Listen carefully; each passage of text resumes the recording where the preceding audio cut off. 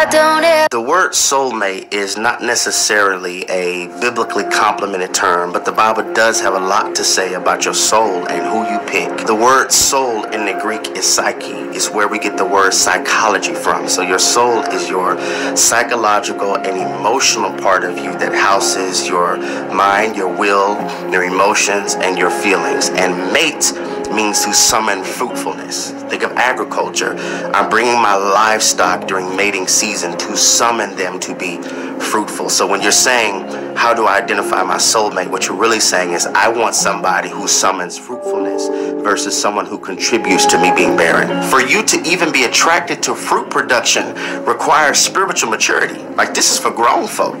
In fact, this is why I think a lot of people can't identify healthy people and healthy souls.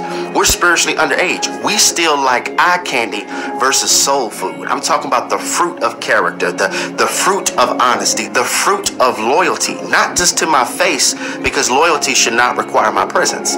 See, when God sends somebody in your life, it's always for the purpose of helping you to be fruitful and to multiply. When the enemy sends somebody, it's always to contribute to you being barren. And having this soul intelligence will assist us with being able to identify sticks from branches.